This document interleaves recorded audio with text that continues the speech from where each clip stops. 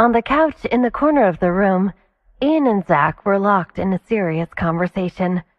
After a moment of tense silence, Ian reached out and poured more wine into Zach's glass. Then he said in a low voice, "I'll always remember very clearly that my wife is Madison." Zach wasn't sure if that was a joke or a promise. "I suppose that all depends on how you choose to act from now on," Zach thought. If Ian was willing to support her, Madison would become a prominent member of the Weston family. If he wasn't, she could end up stuck in a miserable relationship with no way out. After that, the two of them didn't talk about the matter anymore. The conversation moved to gossip about mutual dealings and acquaintances, and although Madison still couldn't hear what they were saying, she felt the atmosphere improving between the two of them. Unfortunately, their pleasant lunch was about to take an unexpected turn. Without knowing that her actions would invite unwanted trouble, Madison turned to her friends and suggested ordering some food. "The orange duck they serve here is just amazing. I think it's called—" She trailed off as she scanned the menu for the name of the dish. "Right, the duck is l'orange. Ellie, I'm sure you'll love it." When her friends nodded in agreement, Madison pressed the service button to let the waitstaff know they wanted assistance. Only a moment later, when a server came in, she said, "Could we have an order of the duck à l'orange, please? Allie, Jason, what else would you—" Before she could finish speaking, a voice from out in the hall interrupted her, saying, "Do I hear Madison Greenwald's voice?" A second later, Emmett Morris, Luke's father, came through the door, which the server had left open behind him. While Madison had never met him in person, she recognized him right away. "It is Madison," Emmett said. He then turned to speak to someone behind him. "I heard that she's going to get married as well, Luke. I heard that the two of you go to the same college. Have you ever met each other?" Madison felt her stomach drop in dread as the door opened wider, and Luke walked in. What the hell are they doing here? She wondered, unable to stop her face from twisting. She looked as though she had bitten into something sour. For some reason, although she was good at navigating social situations and choosing her words wisely, she had never quite grasped the ability to keep her emotions off her face. She had always worn her heart on her sleeve, unlike her younger sister, who had always been better at hiding her real feelings. That was part of the reason Kelsey was considered the friendlier of the two women. Luke walked in, and his eyes fell on Madison. She wore a simple yet classy dress, since she wanted to be dressed appropriately for her college presentation. "Yes, we've met. She's Kelsey's older sister," he softly replied to his father. Suddenly, another voice rang out. "What are you doing here?" Stella asked, her tone full of dissatisfaction. Her husband was standing just behind her with an unhappy look on his face, as usual. "Madison, stop following your brother around like a lost puppy. How old are you?" She shook her head in annoyance. "Don't ask your brother to seek help from the family if this blows up in your face. Even if we end up having a decent relationship with the Weston family, we don't want you to come crawling back for money," she mocked.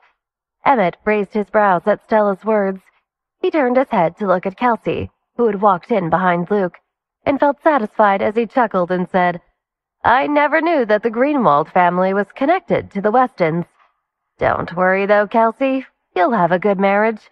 If Luke gives you a hard time in the future, just tell me, and I'll help you deal with him. You won't have to ask your parents for anything." His little speech clearly outlined where Kelsey would stand in the Morris family. Madison, however, was particularly annoyed by Stella's behavior. She rolled her eyes and thought, she still has no idea who Ian's family is. If they heard her speaking that way, they'd be furious. Not that she'd dare to open her big mouth if she knew how influential the Westons really were. "Mom, why are you all here?" Zach asked as he got up and walked over. His face gave no clues as to what he was feeling or thinking. The family had recently tried to use him to hurt his sister, so he didn't want to give them any more ammunition. He would need to tread carefully at the moment. "Ian invited us out for lunch," Zach informed. With that, Stella seemed to notice Ian for the first time. Her lips pursed in disdain as she spoke. "I'm not sure how you even managed to get a room in the Griffin. I hope you're planning to pay for your bill and don't expect us to cover it for you later." Madison flushed with anger and moved to stand up, but Allie grabbed her arm and stopped her. Jason sat in silence, looking as though he couldn't believe the scene that was unfolding in front of him. "Ian, Madison, you came here for lunch?" Kelsey asked. Her voice was gentle and light, making Luke's tight expression loosen. "Why don't you come with us so we can talk about wedding plans? Maybe you can use it as an opportunity to get some classy ideas for your celebration." While her sister's offer sounded genuine on the surface, Madison knew she was trying to dig at her and Ian. Allie's face twisted into something ugly as she looked at Kelsey. This time, Madison had to grab her arm to stop her friend from getting up and yelling at the uninvited group. There were 5 people there who attended the same college, so they were all aware that Madison and Luke had been dating for 4 years. Allie and Jason were stunned that Kelsey dared to not only steal her sister's boyfriend, but to flaunt her relationship this way in public. Even though Kelsey was younger than her sister, she had always wanted to be the first one to get married. She was willing to do almost anything to make sure that happened. To make matters worse, it was now clear to everyone that Luke had never told his family about his relationship with Madison. Ian got up off the couch and came around to stand next to his wife. He faced the newcomers and softly replied, "Thank you, but there's no need. My family has already started making preparations for our wedding celebration." Kelsey stiffened slightly, though she ensured her face still looked pleasant as she thought, "How come every time I try to say anything to my sister, he always seems to be there? He's ruining everything. I don't even know why he likes her, let alone why he's always interfering in our business." Kelsey was about to say something when the manager came through the door with the waiter who was carrying their food. Annoyed at the interruption, her gaze landed on the plate of duck. Surprised at the sight, she asked, "Didn't the hostess say that the kitchen was out of duck? I tried to order some when we arrived 20 minutes ago. Where did this come from?" As she finished speaking, the Morrises and Greenwalds all turned to look at the manager. Mr. Williams gestured that the server should deliver the food before turning back to his disgruntled guests. An apologetic look was on his face as he said, "My apologies, Miss Greenwald.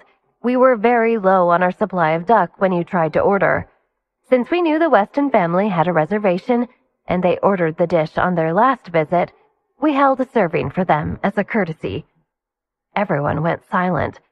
However, Mr. Williams seemed to not realize the impact of his words and continued, "Although the Griffin hosts guests of all levels of wealth and fame, we have to ensure we stay in the Weston family's good graces, of course. While we can't serve you duck, I'd be happy to personally bring you anything else on the menu." Luke, Kelsey, and their families felt a chill at the manager's words. This was the most exclusive, highbrow restaurant in the city. Not only did some of the most powerful people in the country visit regularly, but it also rumored that the Phantom owned this restaurant. They had all no idea why the manager of such an establishment would be so afraid of offending a simple doctor. "Mr. Williams, you must be joking," John said as he took a step forward and smiled, "though I appreciate you trying to be gracious to Dr. Weston." Mr. Williams' eyes darted back and forth between the two groups, and he was clearly flustered by the situation.